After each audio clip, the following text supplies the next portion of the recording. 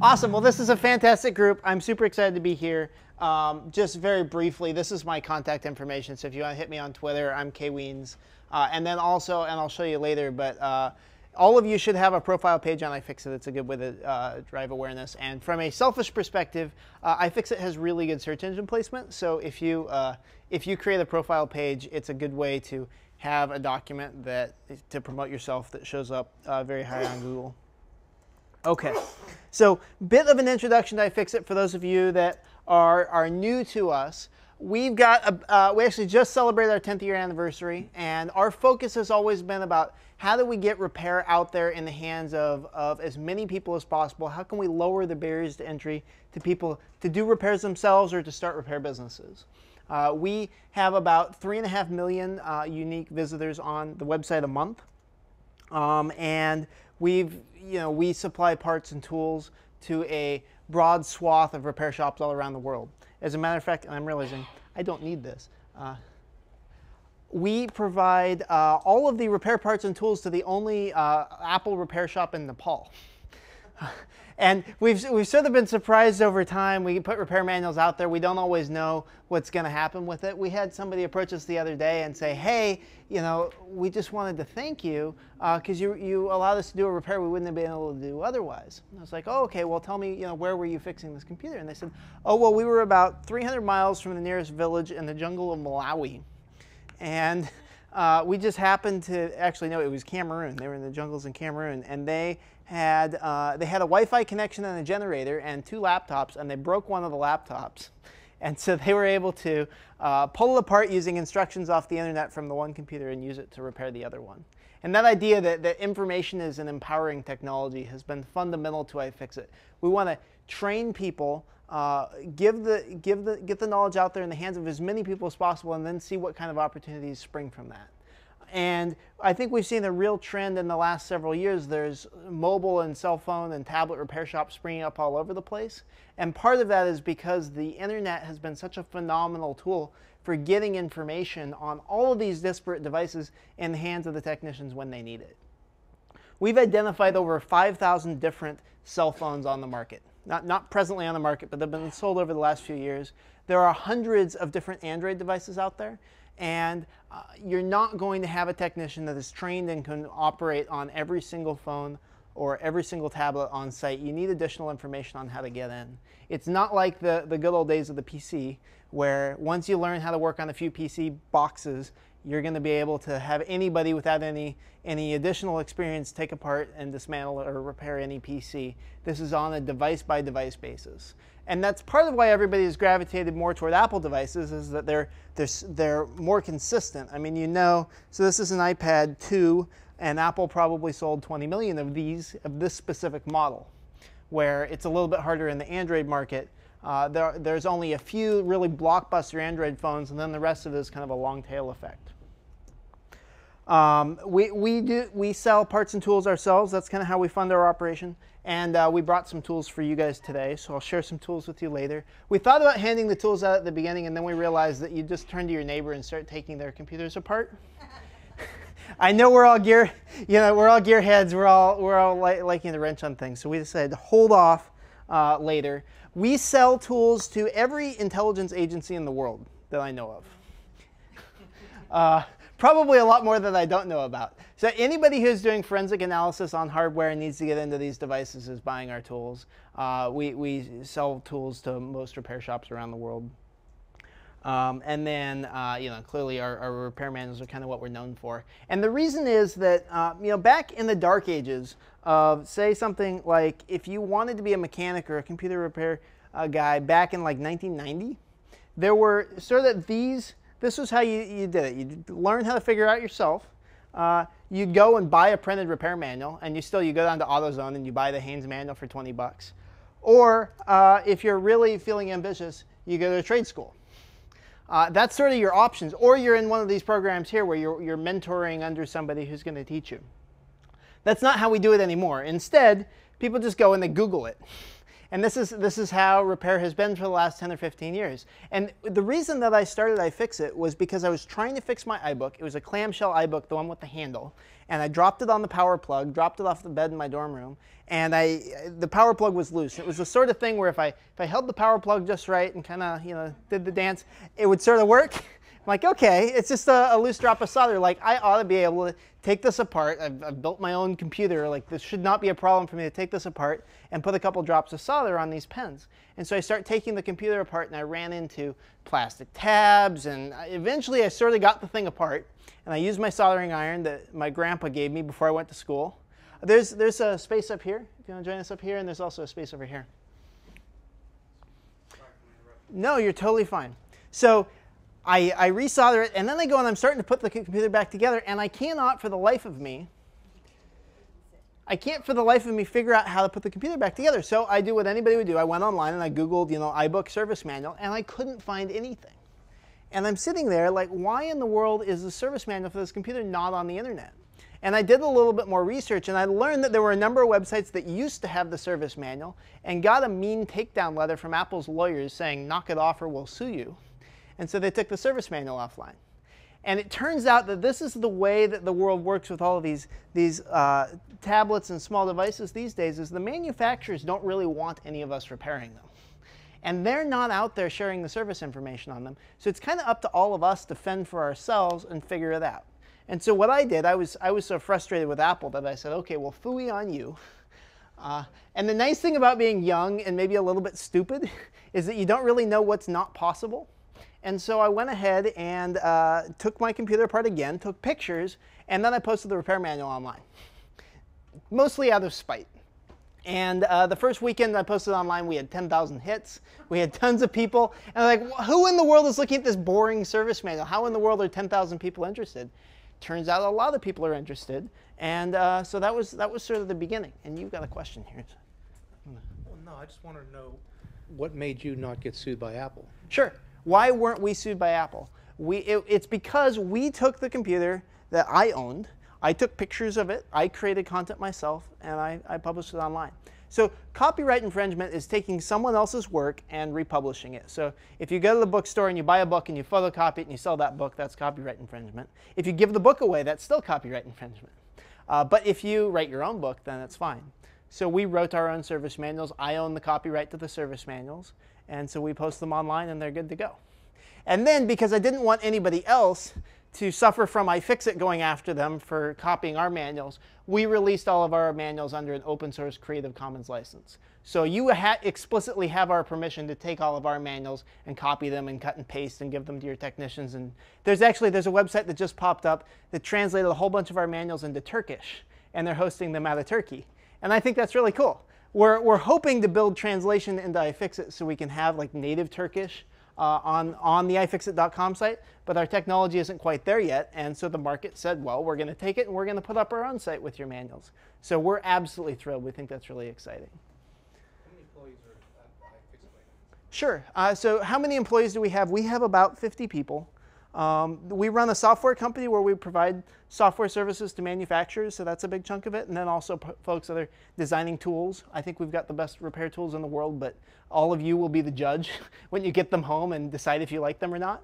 And then we sell parts and iPhone parts and Xbox parts and hard drives and RAM and that kind of thing. Yeah. Sorry, I've got one question. Sure. Like Apple and their later models patented their screws and the tools that are open? How do you get around that? Yeah, good question. So we'll dive right into some of the technical details. There is a proprietary screw on the bottom of the iPhone, and there is the same screw on the bottom of a lot of the laptops. And yeah, so it's a 5-point screw. It's not the same geometry shape as a Torx. So if you had a 5-pointed Torx, it wouldn't work. It's a new shape, and from what we've done quite a bit of research, they haven't patented it. So they switched to a proprietary screw. For whatever reason, they didn't patent it, and we think it's because they stole it from someone else and couldn't patent it. But that's our best guess. So it's a screwdriver that's new. Nobody has it, but it's not patented. So what we did was we reverse engineered the screw. We produced them. In the toolkits I'm giving all of you is the screws for the screwdriver for both this and for the iPhone. So you'll be able to get inside them. They stole it from a wheelchair manufacturer. Oh, fantastic. Can you please follow up with me afterwards and share that information? Because, yeah, that was my impression, was that it was a medical device screw that they took and resized. Because we saw it in some medical device catalogs. Okay, fantastic. Let's follow up, because that's very interesting.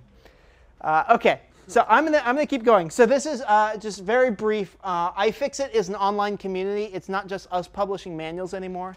The whole site is a wiki. It's open source. And our mission is to make it easy for anyone to learn how to repair things and simple for people to share their repair knowledge. So the idea of being an open source repair wiki is that I know how to fix some things. I figured out how to fix the iBook, but I don't necessarily know how to repair guitars. And so it'd sure be nice if you share what you know, I share what I know, and if all of us give a little bit, we're going to end up with far more value than any of us would be able to have if we just created internal instructions just for us to use. So as you're creating internal operating instructions, you can actually use iFixit as a wiki. If you're training folks or you have your senior tech, like with Ivan, so your senior tech is out. If he had documented how he does what he does, maybe it would have been easier for somebody other than you to fill in his shoes. So we have found that even for businesses that just need to train internal folks, you can actually use iFixit as a public wiki, and then you get the benefit of everybody else in the world actually helping you maintain and improve your operating instructions. So I'll share a little bit of that. This is the iFixit website. We started out with Apple products. We are completely comprehensive with service information for Apple products from 1998 onwards.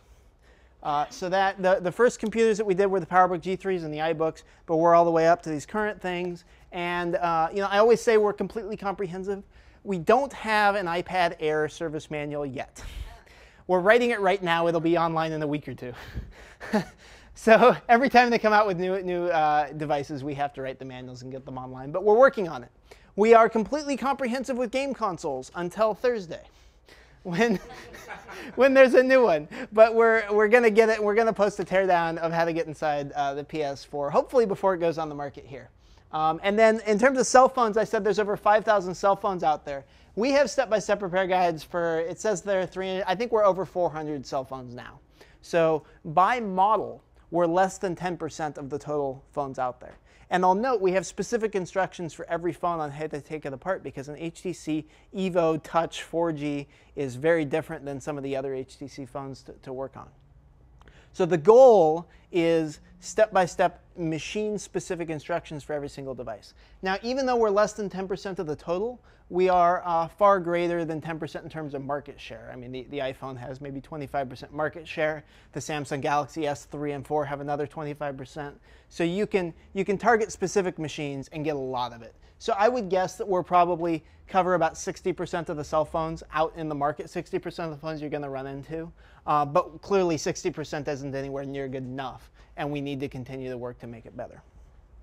By the way, we have a partnership with a number of engineering universities. I think we have about 30 universities on board now, where as part of the engineering curriculum, students write repair manuals. We have been trying to talk to the manufacturers to say, hey, share your service manuals with us. We'll make them available to the service community.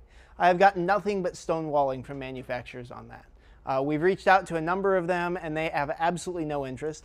Apple is proactively fighting us. The rest of them are just sort of saying, no, we're not going to share them with you. So we're having to go and create our own manuals. This is something over time, maybe enough of us band together, we can put pressure on the manufacturers. But in the meantime, we're just going to create our own manuals because it's legal, it works, it's been proven, and we're getting repair happening. In addition to the major things, I thought I'd share with you some of the kind of fun things we've got on iFixit. How many of you have seen the Will It Blend videos on YouTube where the guy blends the... All right, yeah. So he'll like blend a lawn rake, or he'll blend an iPhone. Well, we got their blender and said, well, wouldn't that be fun to take it apart? So we did. It's actually really very well built. I highly recommend this blender. It's $300, which is 10 times at least what any other blender that you would buy would cost. It will last 10 times as long as any other blender that you would buy. The motor is seriously heavyweight. This is one of my favorite teardowns that was contributed by a community member. This is the very first product that was ever sold in the US with the Sony logo on it, and you can't see it on the projector, but this here is the Sony logo. And then inside it is super neat. This is like your old school. Like, that's a transistor and it's, 5 millimeters tall. The coolest teardown we've ever done was this. This is Pleo. He's a robot dinosaur. He's about the size of a small cat. And we almost cried when we took him apart because he's absolutely adorable. He's got capacitive sensors on his skin, and as you pet him, he purrs. Step one, the first tool that you need to take apart Pleo is not a screwdriver. It was actually a scalpel. We had to cut the skin off him. And you brace yourself. This is the inside of Pleo. This is the most complex gizmo we have ever taken apart. Over 100 screws, 9 microcontrollers, 12 motors. Very, very impressive piece of technology. Where did you find that? Where did we find Pleo? We got Pleo on the internet. There was a company named Ugobi that came out, and this was maybe 5 years ago. And they were designing this, and there was a lot of news. There was a lot of press around it at the time, and so we got it and took it apart. And they were selling this thing for $300, which seems like a lot for a toy, and it is, and it didn't sell that many, and then they went out of business. So that's a little sad. Pleo met his demise. You can still buy them. The company that was making them for him continued to sell them, but there's not ongoing research and development.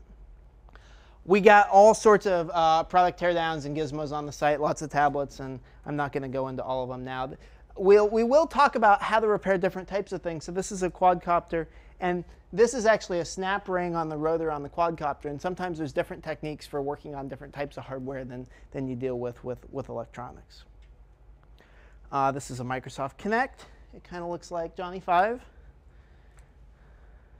No disassemble. So that's kind of iFixit. We're the world's R&D department. So I wanted to get in and talk a little bit about some of the techniques and tools that you need for working on small electronics. And this is increasingly hard to see. I'm going to see if I can adjust these down. So we developed the ProTech toolkit, and I'll actually, Jeff, do you want to put one on every table so people can fiddle? So this has all sorts of little gizmos, and the first thing you start needing is you're saying, okay, I'm used to working on PCs. What do I need to work on mobile devices? You need tweezers. You need very precise tweezers. You need a system for keeping track of parts as you go, and so we developed a magnetic mat. And there's other ways that you can do this, but basically, as you go, keeping track of all the little bits and pieces is really critical. And if you have a technician that wants to be able to work on 3 or 4 devices at once, you need either a magnetic mat or some kind of sorting trays. You can use egg cartons. You can use plastic sorting trays. This is pretty nice because you can write on it with a dry erase marker and the parts stick to it. And actually, you can have a tech with 4 or 5 of these magnetic mats and stack jobs on top of it and then set them to the side. It's a huge time sink if you leave and somebody jostles your workspace and you're looking around for little screws and brackets. So the rule number 1 of mobile device repair is you got to start thinking small. Everything is very, very tiny. And ESD is a bigger issue. So electrostatic discharge, you have to pay, as this stuff gets smaller, it gets more sensitive. So if you've got technicians, I suggest getting anti-static mats or some kind of anti-static work surface for them, and then have them in a static-free environment. So this carpet is, not great. This carpet isn't as bad. Shaggy carpet's a bad idea. You guys, what's your ESD setup? So we actually, as with many things in our business, learned from experience. We tried a couple phones and a couple tablets, and then kind of worked into different things. But we put laminate floors on the bottom, and the laminate floors have a electrostatic padding under them. So by default, the floor itself is electrostatic. On top of that, we have a rubber mat that is also electrostatic and also helps the technician work. It's kind of like what they actually have at the Genius Bar at the Apple Store. It's like a fluffy surface, and it just makes standing on your feet easier. And then all the technicians wear bands that are electrostatic, and so we teach them techniques, whether to ground themselves before they work on a specific type of job. But And we learned the hard way. But that's yeah. Well, and you're not ever necessarily going to know. You're going to have a repair fail, and you're going to be scratching your head, and you'll say, why? And you won't know that it was static discharge that caused that problem. Instead, the static issues will reveal themselves as statistics. So you'll look at it, and you'll say, OK, we have a 3% failure rate on repairs. Why? How do we increase the quality? and you roll out anti-static across everywhere, and you might end up with a 2% failure rate. You're like, okay. I mean, that can be substantial in terms of your bottom line profit, but it's not something where you're moving around and you touch the board and you feel a zap, you know, oh, I just zapped the board. It's much more subtle than that. This is, included with the ProTech is a little anti-static thing. All you got to do is just clip this to some kind of metal. Like if I have a metal desk, I'll try to just consciously touch the metal desk and then I'm good. But if you're working on it all day, you can use one of these and then it's just got a little clip that clips off. Okay, so to dismantle, this is an iPhone 5.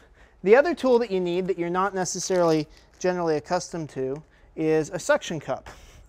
So we actually custom designed a suction cup for the ProTech toolkit, specifically for the iPhone 5 because it needed greater suction than we could get out of any existing suction cup. So it used to be, when we first started with suction cups, we tell people like, you know, if you have a radar detector or, you know, something in your shower that sticks to the wall, just use one of those suction cups. And over time, you need a pull tab on it or you got to get pliers on it.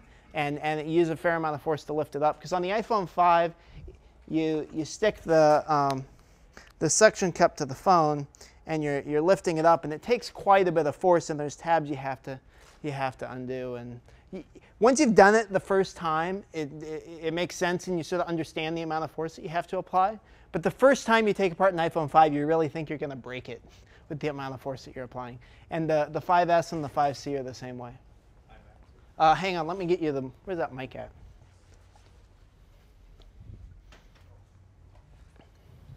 No, I had a question that's related to this. My very first attempt at an iFixit job was a few years ago on a PowerBook G4, the little thin aluminum case. Mm-hmm.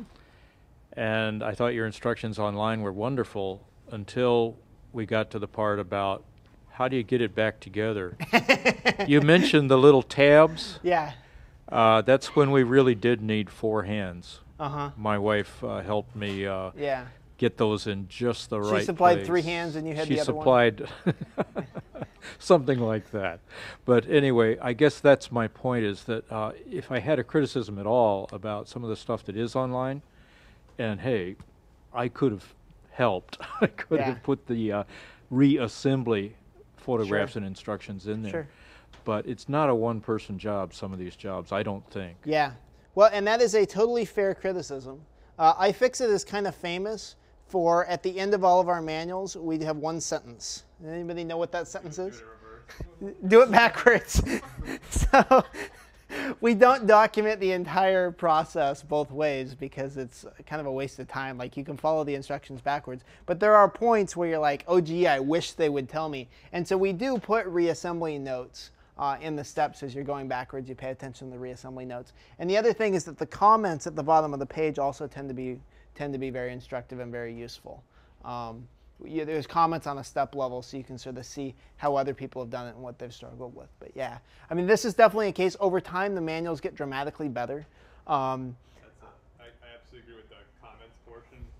Especially when we repair a new device, should read all the comments that you could, or as many as you can. The first maybe 30, 40 comments, because you'll see. I think the comments filter by popularity, so you'll see like the comments that were most commented on or most replied to in the top, and you'll see things that are repetitive in specific repairs. But you might see something like, you know, be careful with the tabs; they might break when you put them back in. They're easy to pop out, but putting them back in might be more difficult. Yeah. Any other questions? So I am not going to like belabor the point and walk you through how to fix an iPhone 5. That's what the service manual online is for. But we do want to talk about some of the general trends and techniques that we're seeing. So once you get the case off, you know, we've got some EMI shields and things. Okay, the batteries in these things. This is a massive business opportunity for you. Every phone that's more than a year old needs a new battery. The batteries last about 300 charges. Apple rates the batteries on these at Apple claims at 400 charges you have 80% of the original battery left. That's not the case. It's less than that. How much less totally depends on the use case. A phone can manifest, you know, it can not be turning on. In this case, so this is an iPhone 4S. 11 months in, battery had been getting worse and worse. At some point, it just stopped turning on. It got stuck in a boot up loop. It would get 5 seconds in, run out of juice, and shut off. Had to put a new battery in to continue the life. But it can be a huge value add. Let's say somebody brings in the phone to you and they're paying you for a screen repair. Say, hey, for another $30, you want me to throw a battery in? Just about all the time people will say yes. And the same thing with, they come in, you're like, hey, I'm fixing the front screen for you. Would you like a nifty rear panel like this? This is a transparent rear panel. So you can upsell them on accessories and cases. And just like you go into, you go into Staples or Radio Shack, you're buying a cell phone. They actually make more money off the accessories than they do off the phone. You can do the same thing with repair services. Okay, little tiny screws. And this is just kind of a general, typical iFixit guide. Give you a bit of a feel for the sort of folks that are on iFixit. 91% of people told us that iFixit had enabled them to do repairs they wouldn't have been able to do otherwise. So this was a survey we did last January of about 13,000 community members. So this is showing that the information really is enabling technology and that you'll be able to hire technicians that don't necessarily have a tremendous amount of experience. So when we hire new technicians at iFixit, the first 2 weeks we set them down in front of computers. We tell them, here's the computer, here's the instructions, have fun. And we leave them alone and we come back 2 weeks later. And they've self-trained themselves using the instructions online. And then we go in and we start teaching them some of the more sophisticated troubleshooting and things that you really need a technician one-on-one to do training. But the initial learning how to disassemble this stuff, the instructions are plenty good. And people, most of the time, they're looking at the pictures and they're not even reading the text. 95% told us that a successful repair makes them more likely to buy something from a manufacturer. I think that's really important for us when we're talking to manufacturers to try to encourage them to create repairable hardware. Because this is something that is a major, major problem for our industry, and I'll talk about that a little bit more later. And then I was sort of shocked. The average number of things that people said that they had repaired using iFixit was 7. So that's the average. There were some people that filled out the survey that said thousands, like I've fixed like 5,000 things using iFixit. So clearly that's probably somebody like you, all of you, where you start a business, you're repairing things. I fix 5 things a day, multiply that by 10 years, and okay. So you're all here saying, I want to learn more about mobile device repair. Why do you all want to learn about mobile device repair? These are some very interesting stats. So on the left here, the dark line is PC sales over time. The sharply trending up line is iOS and Android added together. So we're, and I think that's in the US, so that's over 200,000 iOS and Android devices sold every quarter. Apple just announced that they have shipped 700 million iOS devices. And you think about that, 700 million iOS devices. Over time, every single one of those iOS devices that's more than a year old needs a new battery. A substantial portion of them could probably use a new screen. Many of them will have button issues, like on my phone, this is causing me all sorts of fun. When I shake my phone, the volume down button activates. And so it's constantly turning the volume down to 0. It's to the point where I basically just assume if somebody calls me, I'm not going to hear it. And so I switch it over to vibrate. And so if it's not in my pocket, I don't get phone calls. I need to fix this. And it's not that hard. It's actually, I think we sell the part for $20 or $25. It's not that expensive. It is kind of hard. It's an hour or so process of completely dismantling the whole phone just to replace the little button and putting it back together. And this is, there's an interesting opportunity for all of us in these devices being somewhat tricky to fix. Back in the day of the PowerBook, or these MacBooks, just about anything on here, like if a consumer had a broken screen on this laptop, I would say, absolutely, that's something you can replace yourself. Here's a new display assembly. You can install it in 20 or 30 minutes. It's not a big deal. Now, just something as simple as a volume button, you're talking an hour of very intricate disassembly. It really helps to have some specialized tools like this to keep track of it. This is a business opportunity for all of you. Even though it's a little bit of a tricky repair, it's actually a barrier to consumers doing it themselves. Speaking of iPhones breaking, 26% break in the first 2 years. This is data that I got from SquareTrade, which is an insurance company. So pretty much 100% of iPhones that are actively used are going to need a new battery within 2 years. And then they're also going to need something else. Most of them are dropped, but you've also got liquid damage. Liquid damage is a bit trickier to repair, and I'm not going to go into that now, but it's something that can be fixed to a certain degree. Do either of you have? I have a question. Sure. Just you mentioned Square Trade. That was one of the things I did for versus the Geek Squad or someone of that nature. The Best Buy sells their warranty, Apple sells their warranty. You go to Square Trade, and their warranty is substantially less and substantially longer. But once you do a repair like this, you void those warranties. Is my first question. Second question is the magnetic map and magnetic tools. I was in IT for years before we got into recycling. Sure. And one of the main things everybody told me was no magnetic tip screwdrivers. Yeah. Because of hard drives. Right. Well, if you can find the hard drive in this, we can talk. Yeah. Well, yeah, they're, Yeah, magnets aren't a problem anymore. correct. Yeah. We would be lost without magnetic tube screwdrivers. Yeah, you could not do the repairs without a magnetic tip screwdriver. You would claw your eyeballs out Most before of you. the parts being aluminum or stainless steel. Yeah. That magnetic map is Right. kind of useless. Right. So that's the answer to your second question is, are magnets a problem? No, magnets aren't a problem anymore. All right, first question, what about warranties? Doesn't doing repairs void the warranties? Well, I mean, maybe. Okay.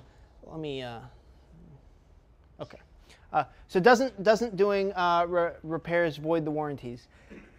If it needs a repair, it's probably out of warranty. So if you look at this and you say 76% of people drop their phone, well, when you dropped your phone, you voided the warranty. The warranty doesn't cover a cracked screen. So that's the answer on that. On the other side, actually, the consumer protection laws in the U.S. don't allow manufacturers to void warranties when consumers perform repairs.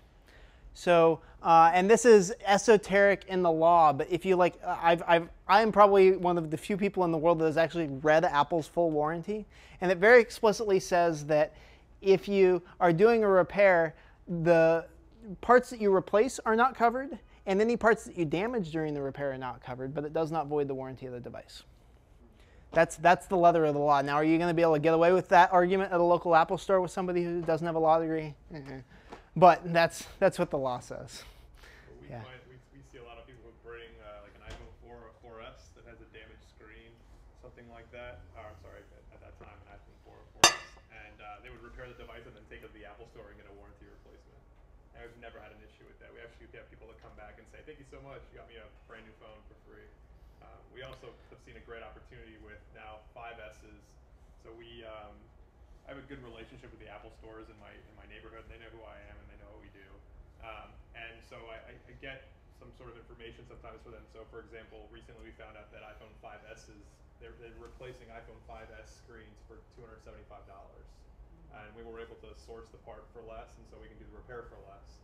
So we get all day long, well, not yet for 5S, but I predict in the next 3 to 6 months it'll increase significantly, an increased amount of repair requests for that device, and we can offer it at a lower price.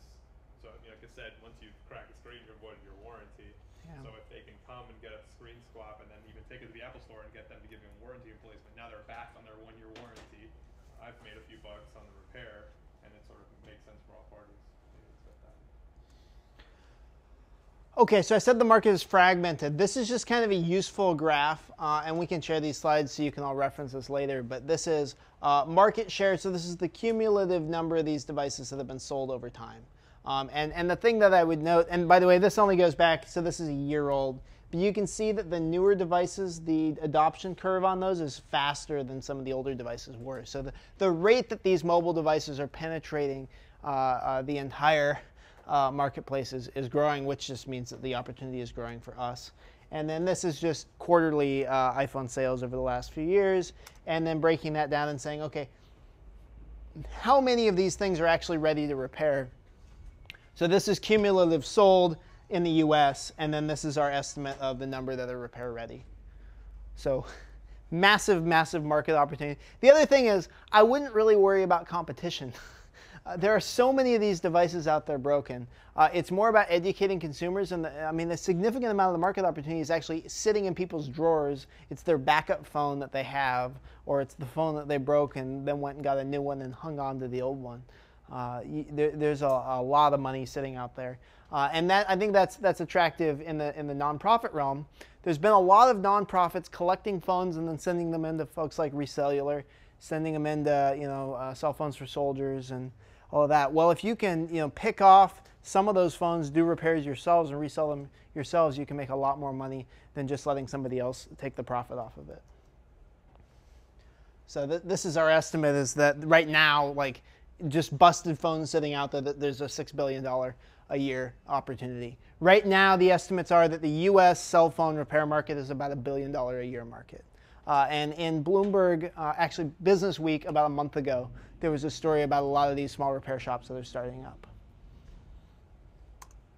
And this is just to reiterate, everything on iFixit is open source, so please do copy, steal, take whatever you want.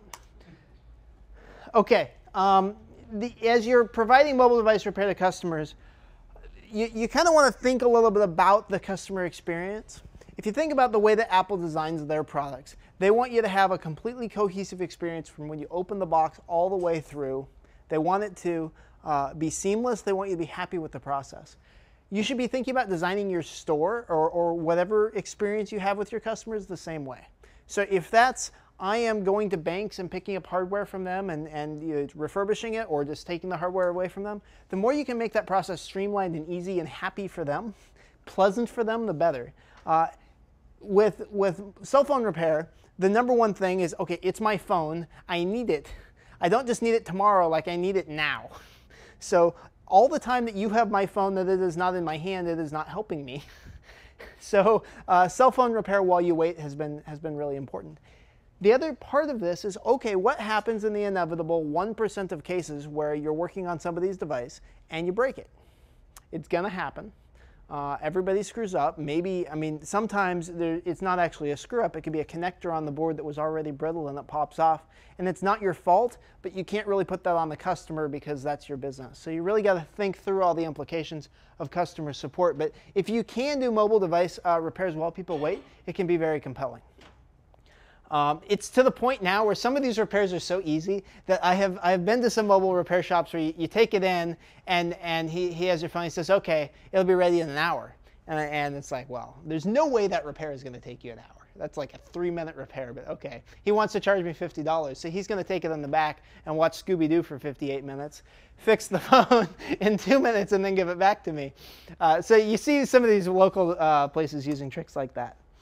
And then I already mentioned that there's a huge opportunity to upsell around additional products and services, and you can do that with traditional PCs. I mean, you can install screen protectors for people. People are kind of paranoid about installing screen protectors themselves, and I don't think they generally do a good job. The first time you install a screen protector, you're probably going to screw it up, but after that, you get better at it. So doing screen protectors is a huge added value. And then I already mentioned batteries. Another way that you can potentially get value is doing device trade-in. And I won't go into this too much. I think there's going to be a bunch of folks at this conference that will buy mobile devices off of you. It's a huge growing market. I mean, folks like Gazelle and Recellular and lots of these folks are very happy to buy electronics off of you in quantity.